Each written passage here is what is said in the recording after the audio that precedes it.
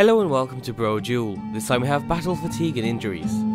The mod comes from an author that's created a variety of different realism mods, and this particular one, as you might imagine, focuses on the realism of battle. The mod makes it so there's some sort of punishment for taking hit after hit during the many battles you'll face on your adventure.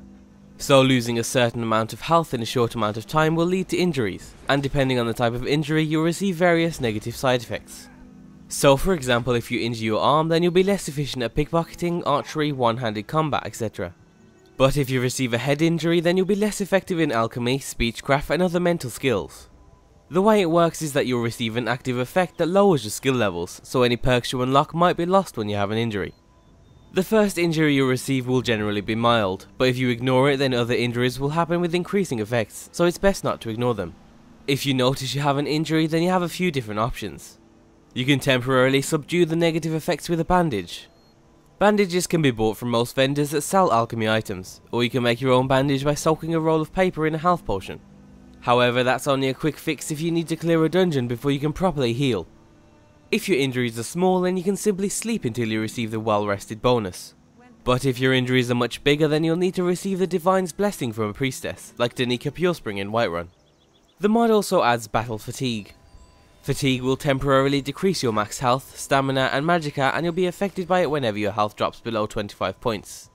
So if you're losing a battle and you keep having to heal yourself over and over, you'll lose more of your base stats over time, making the battle increasingly difficult.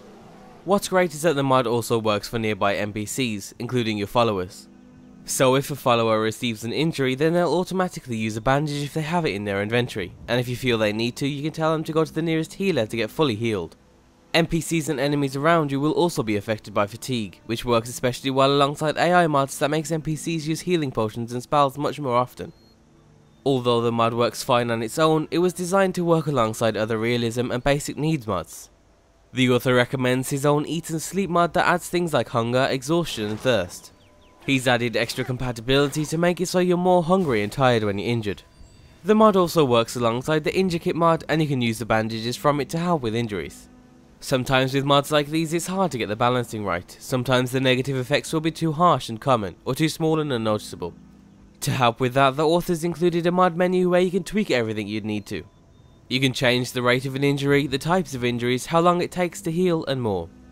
And overall, battle fatigue and injuries is a great mod for realism and immersion. The only slight complaint we have is that the debuffs are a little spammy in the active effects window, but it isn't too big of a deal. So if you're interested in the mod, then you can find a link down below, and if you're interested in more mods like this, then be sure to let us know down below and we'll cover a couple of the author's other realism mods. And thanks for watching.